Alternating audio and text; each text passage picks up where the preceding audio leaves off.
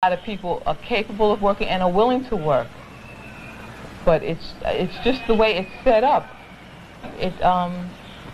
The mother and the children are better off if the husband isn't working, or if the husband isn't there. If the husband isn't working, or if the husband isn't there. If the husband isn't working, or if the husband isn't there. And this breaks up so many poor families. One of the saddest things is that many of the children whose parents are on welfare will in their turn end up in the welfare trap when they grow up. Yep. In this public housing project in the Bronx, New York, 3/4 of the families are now receiving welfare payments. Well, Mr. Brown wanted to keep away from this kind of thing for a very good reason. The people who get on welfare lose their human independence and feeling of dignity. This is the reason why we have so many single mothers, so many black single mothers, so many welfare babies, so many women that are bitter, single, and lonely, because in 1978, the welfare system took over the black community.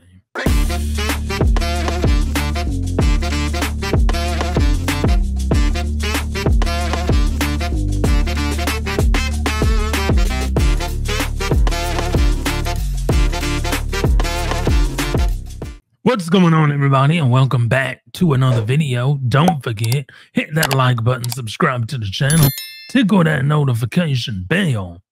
That will let you know every time I upload content. You know what we're gonna do. Yep. Roll that clip. They become subject to the dictates and whims of their welfare supervisor, who can tell them whether they can live here or there, whether they may put in a telephone, what they may do with their lives. They're treated like children, not like responsible adults. And they're trapped in the system. Maybe a job comes up that looks better than welfare, but they're afraid to take it, because if they lose it after a few months, it may be 6 months or 9 months before they can get back onto welfare. And as a result, this becomes a self-perpetuating cycle, rather than simply a temporary state of affairs. I want you to pay very close attention to what this guy says.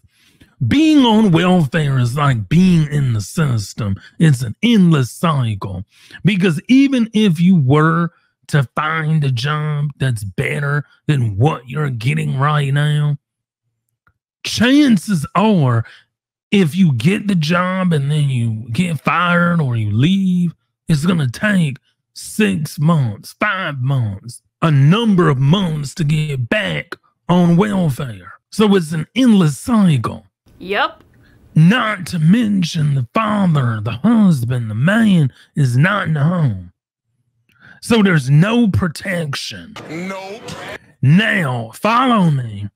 Not only is the man not in the home, not only is there no protection, but wait! There's more.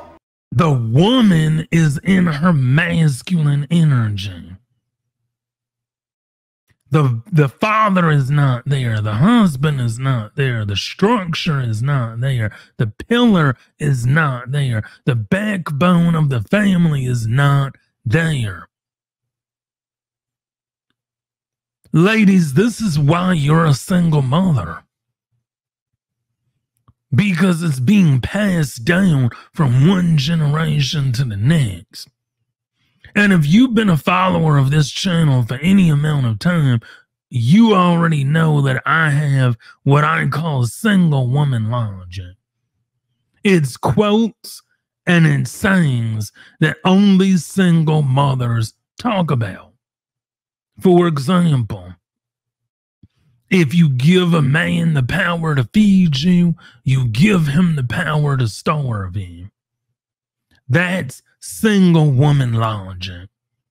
The reason why is because only single women say that. You don't see other races of women saying that. You don't see other races of women saying, I can do all bad by myself. I'm an independent woman. I don't need a man. I don't cook, I don't clean, but I got that ring. You don't see any other group of women saying ridiculous crap like that except for black women. Go in the Latino community, go in the Asian community, Africans, Saudi Arabians. They don't say it. They recognize the importance of a man, but it's only in our community where we don't recognize the importance of a man, the importance of the backbone and the structure, how a man protects, provides, takes care of the wife and child, because without a man, you have no protection. Who's going to protect you from a burglar? Who's going to protect you when somebody tries to break in? Who's going to provide for the family? Who's going to take care of you in your old age? When you have children and those children grow up and go on to live their own lives and you get old, you can't work anymore, who's going to take care of you? Nobody. So you're already setting yourself up for failure. There's already a pay gap.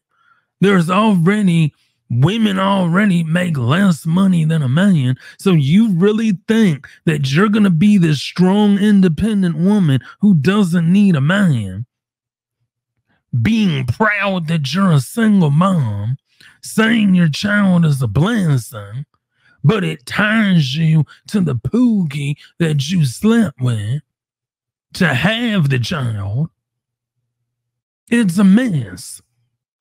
And it all started with welfare women. Yep. That's where it all started. Women got on welfare. Welfare and Section 8 and WIC said you can't have a man in the home. So they decide they're going to kick the man out of the house, remove the man, and add children.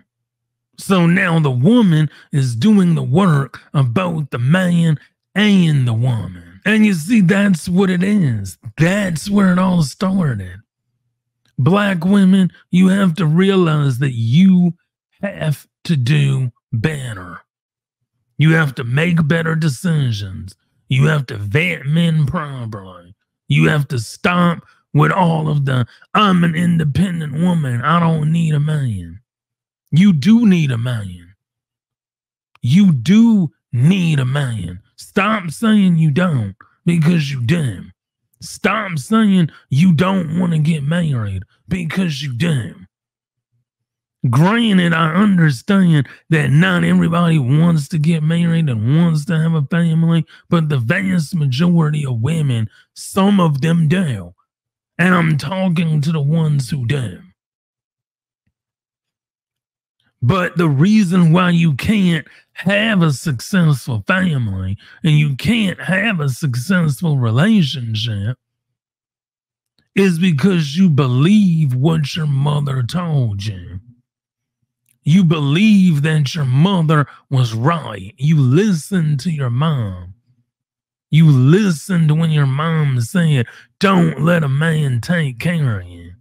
You listened when your mom said, have your own, have a secret stash of money, have a secret bank account that your man doesn't know about, stash money away.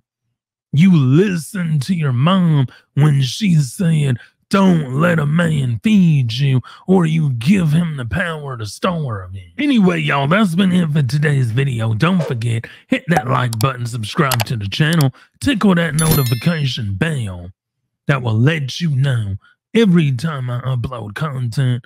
You're going to see me right after this video on the next video that's going to be coming up on your screen. And until the next video, peace.